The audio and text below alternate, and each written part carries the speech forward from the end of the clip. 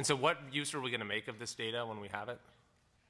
Well, I think it's important. Transparency is important for us to make policies that are necessary to protect the public.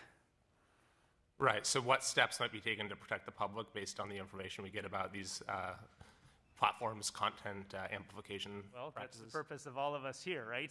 So we see something that's going on that's injurious to the public. We have a debate about the various approaches of trying to keep people safe. So, for example, we have speed limits on roads because we have a debate back and forth as to the need for people to travel and get to places at a particular time, and then also the risks and hazards that presents to other people who also use that public space, that public road.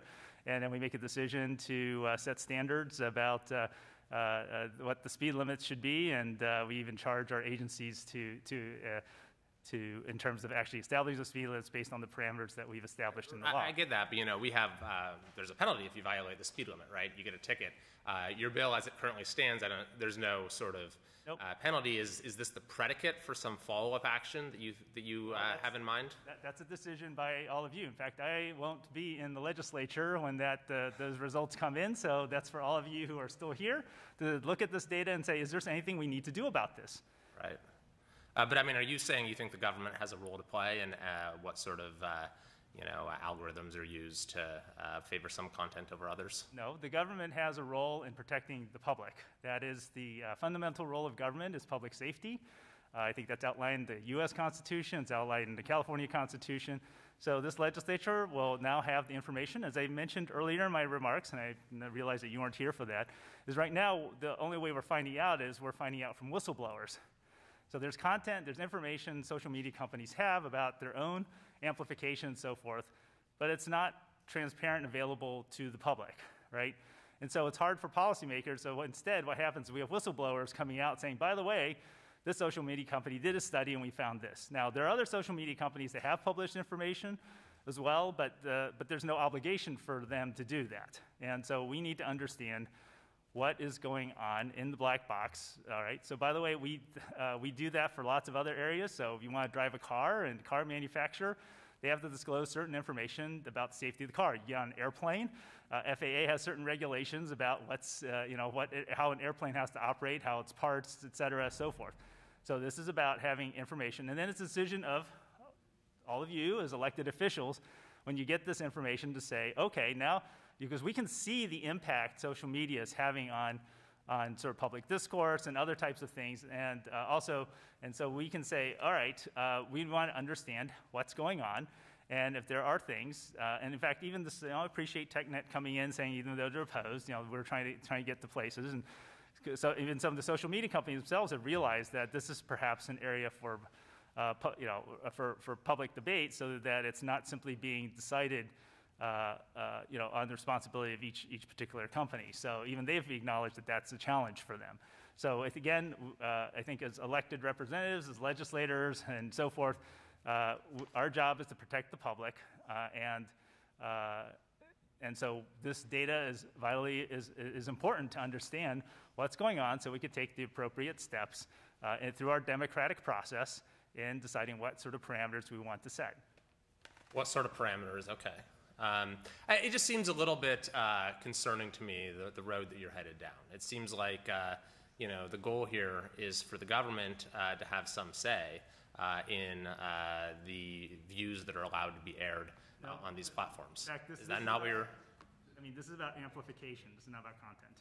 Well, I think that's sort of a distinction without a difference in the sense that if the platform essentially suppresses the reach of a post, then that limits the ability of that idea to be expressed. I mean, would you not agree?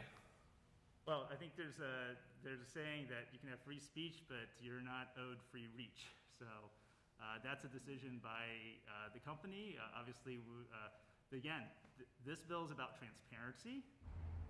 Right. Right. So you can't. Notice you can't. You have to understand what's going on before you can make so you can make reasonable steps. Right.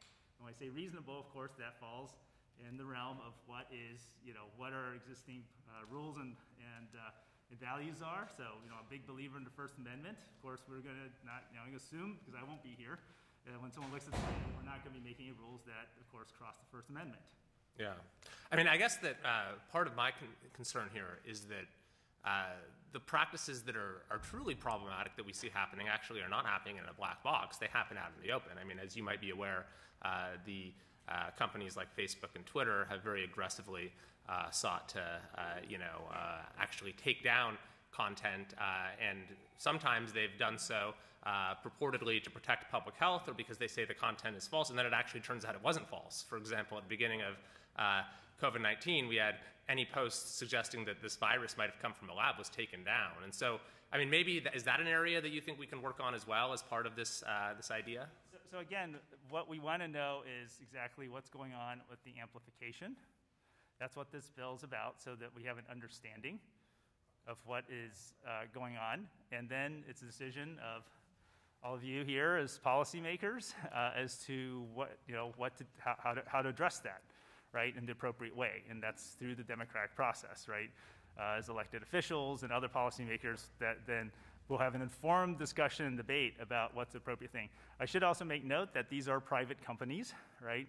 And so right now, of course, under the First Amendment, it's their right, because it's not government speech. Anything you post on there is private. So it's their decision as to whatever they decide to do with either amping, banning people, et cetera.